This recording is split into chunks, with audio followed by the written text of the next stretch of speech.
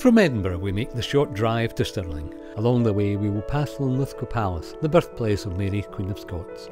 Stirling Castle has a commanding position atop a volcanic core and has played witness to many important events in Scottish history. There will be a chance to visit the castle to see the impressive Great Hall and the sumptuous Royal Palace. The views from the battlements are simply breathtaking. Alternatively, you can explore the ancient streets of Stirling's Old Town.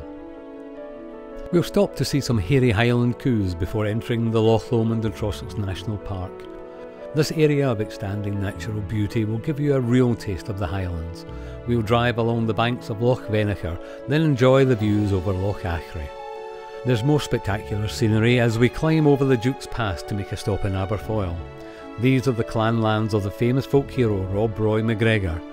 As we travel towards Loch Lomond, you'll be entertained with stories of his many exploits. On our arrival, we'll visit the little village of Balmaha, where there will be free time to enjoy the stunning views of Loch Lomond and take a stroll along the bonny banks. Many people consider Glengoyne to be one of Scotland's most attractive whisky distilleries. Here you can enjoy a tour of the distillery to see how Scotch whisky is made using traditional methods. At the end of the tour, enjoy a tutored tasting, and for whisky fans, a visit to the shop is not to be missed. From Glengoyne we travel through the towns and villages that sit at the foot of the sprawling Campsie Fells. Near Falkirk we pass the impressive Kelpies horse head statues, then make our way back to Edinburgh.